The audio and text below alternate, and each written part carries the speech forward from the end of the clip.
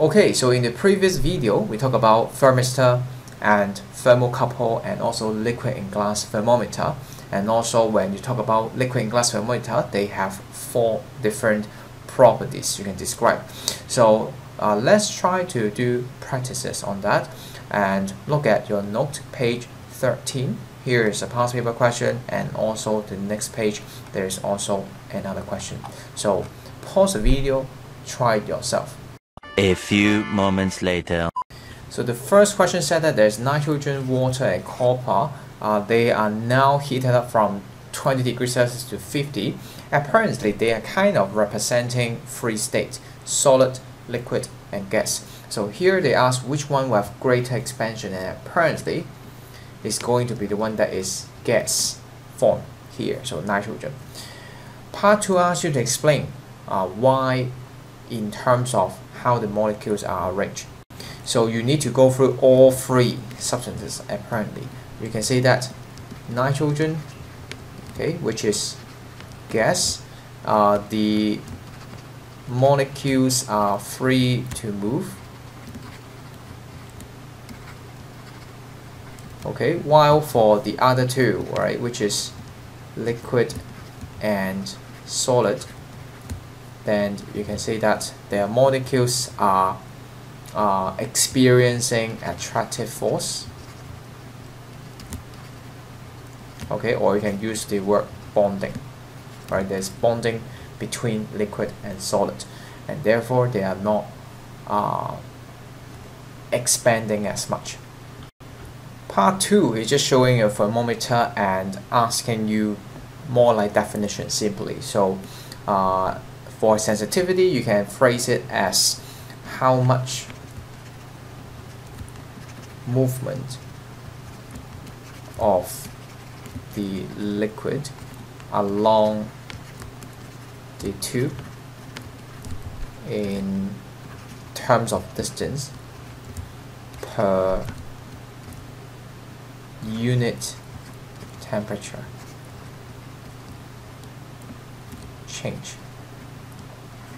Per unit temperature change means for each, for example, degree Celsius. Whenever you increase 1 degree Celsius, how much of the length will be increased. So these words I think you should learn in science and try to apply them. The next one is about linearity, and that is about the change of liquid length, again, or distance, is constant, okay, or you may say equal for all temperature degree.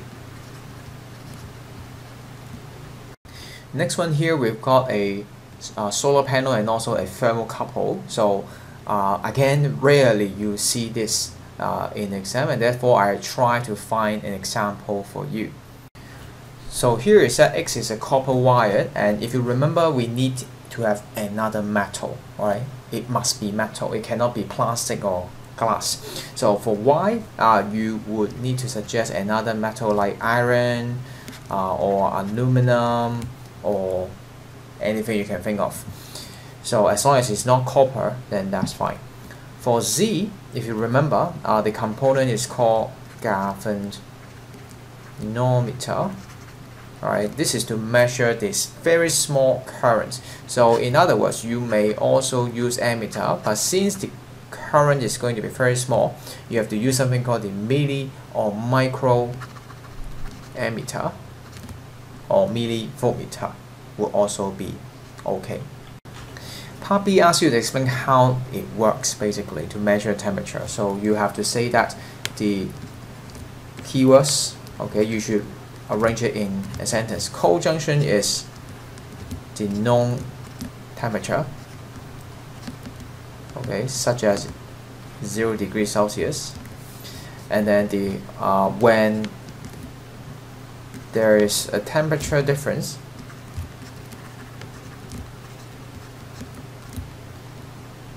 between cold and hot junction, a current will, or you can say voltage, will be produced. You can say one more thing, that is used the reading to determine the temperature difference. Okay, so apparently with greater temperature difference between cold and hot junction, then the reading will be greater, like what we just mentioned earlier.